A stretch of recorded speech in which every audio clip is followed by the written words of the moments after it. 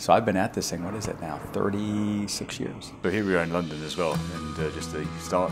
Is this the global #1? It is. When it came time for us to launch, it's right here, the empire's back.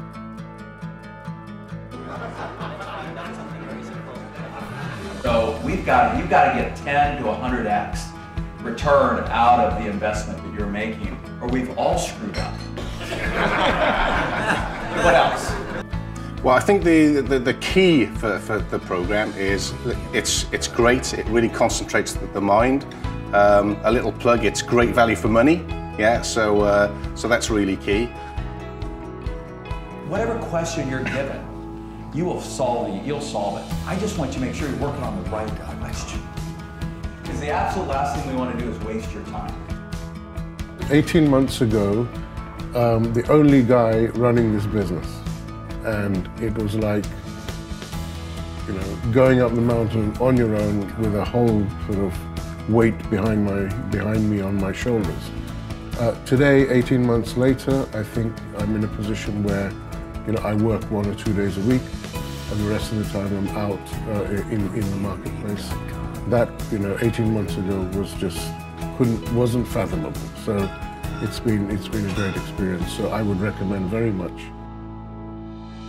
Because it is not easy for you to get up that S-curve.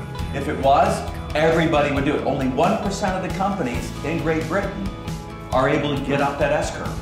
And all they're trying to do is, with Sherry Kutu's help and others, try to see if we can get that to 2%, which would actually add 2 points to your GDP growth, which is huge for your country.